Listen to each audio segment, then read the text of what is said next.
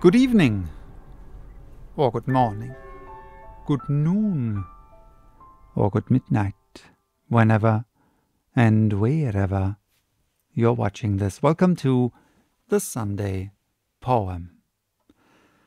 I don't know about you, but I really miss traveling without restrictions. So today it's a poem about traveling, specifically about traveling by train, and that from an author who is probably most well known through a book about traveling by ship.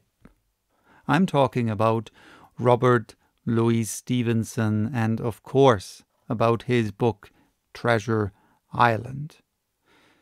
Today's poem, though, is from his poetry collection, A Child's Garden of Verses, and is titled From A Railway Carriage.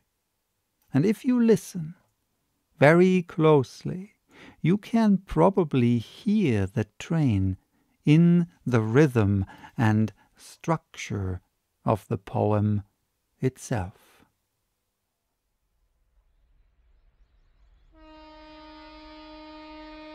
Faster than fairies, faster than witches, bridges and houses, hedges and ditches, and charging along like troops in a battle, all through the meadows, the horses and cattle, all of the sights of the hill and the plain fly as thick as driving rain, and ever again, in the wink of an eye, painted stations whistle by. Here is a child who clambers and scrambles all by himself and gathering brambles. Here is a tramp who stands and gazes, and there is the green for stringing the daisies.